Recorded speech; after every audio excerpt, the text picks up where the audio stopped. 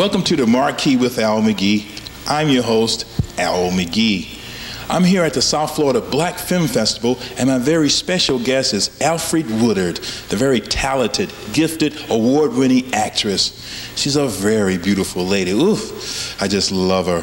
So please continue watching this show and sit back and relax as I entertain you with the Marquee with Al McGee. With Al McGee. I'm here with Alfre Woodard, the very talented actress, and she's here at the South Florida Black Film Festival.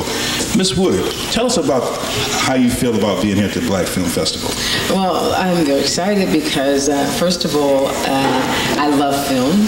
And even before I started to work in films, I was a person that loved going to movies, and I've always enjoyed stories and storytelling, and I see independent film especially as an extension of storytelling. So, especially being African American, I'm always excited that there are new voices that are being raised, and I always want to go and support those voices. Oh yeah, definitely, and also I support your career.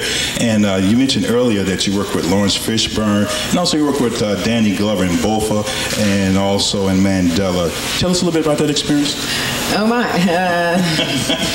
Well, I have been active in the anti-apartheid movement for quite a number of years, and it is a treat and a rare occasion where the things that you espouse politically and the things that you sort of seek spiritually have a collision with your artistic self. We don't always get to have that happen, so that's what happened in both instances with that, and it gave me a way to continue the work that I was doing politically and hopefully be of some use.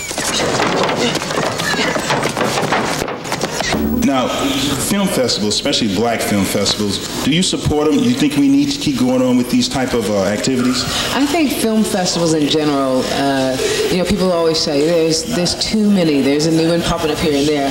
But I think you can never have too many film festivals as long as most of the product that we get is coming out of basically corporations. It's coming out of those factories in Hollywood, just like they stamp out, I don't want to dish your sponsors, but Fritos and all those sort of things. So film festivals, people privately making films independently is very important. I think that is a way that the American cinema will actually be remembered in cinematic history, is that this proliferation of independent films right now. Great. And we just had Academy Awards recently, and they awarded African American Best Supporting Actor. Now, in my opinion, you should have been up there many times for an actress to receive the Best Acting Award. Do you feel the Academy is going to finally recognize us? I mean, what I mean by us, African Americans, as doing good work in films? Well, again, you don't wait for people to recognize you to call yourself, valid. And, frankly, my white contemporaries in the same boat.